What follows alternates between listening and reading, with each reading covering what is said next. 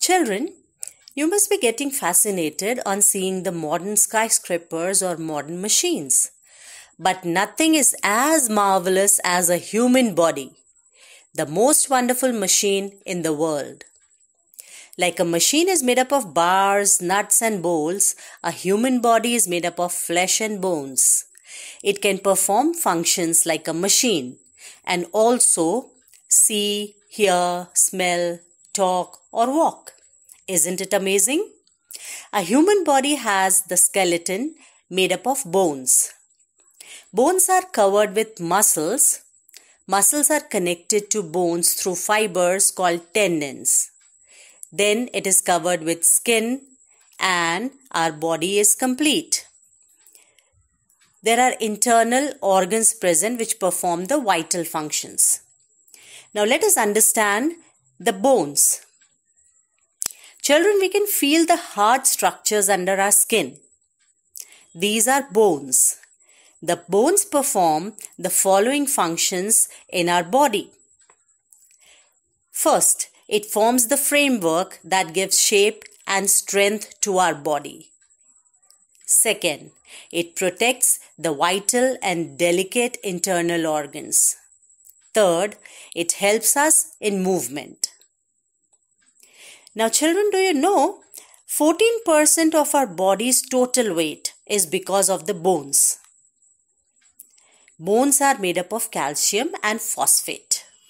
They are also supplied with blood and nerves. And they also grow as we grow.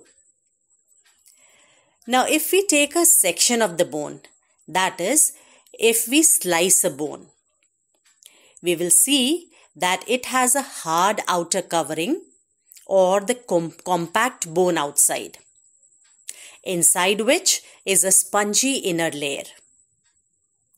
In case of long bones of arms and legs, a jelly-like material called the bone marrow is present.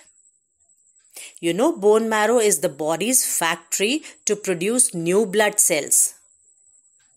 Apart from this, it also stores fat. Our different body parts have different number and size of bones. Now let us study the human skeleton. It is made up of bones, cartilage, joints and ligaments. Human skeleton is a frame made up of bones which gives our body its shape and support. It protects delicate organs like heart, lungs and kidneys. Human skeleton is not hard and rigid because the joints allow movement to the body. A human skeleton is made up of 206 bones. It consists of the following parts. First, the skull. Skull is a hard covering that protects our brain and covers our face. Skull is made up of 22 bones, 8 of which are flat bones. They are joined together, which cover our brain and gives shape to our head. The other 14 bones form the shape of our face. In the skull, all the joints are fixed. Even upper jaw is fixed, only the lower jaw is movable. This helps us to chew our food and speak. Bones of face have holes through which nerves of sense organs pass through. The front portion of our nose is made up of a softer material called cartilage. That is why we can bend our nose. It is not hard and rigid.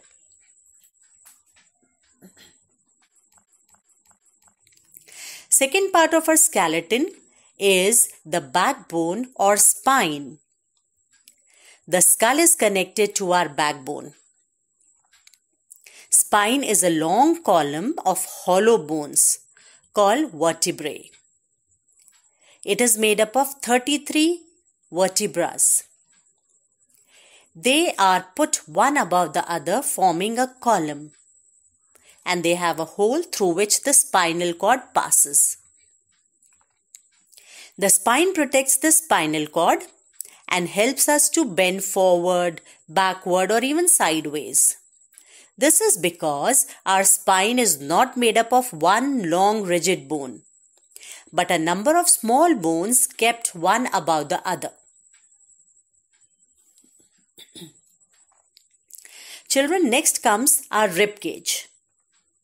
Ribs are delicate bones which curve around from back towards the front.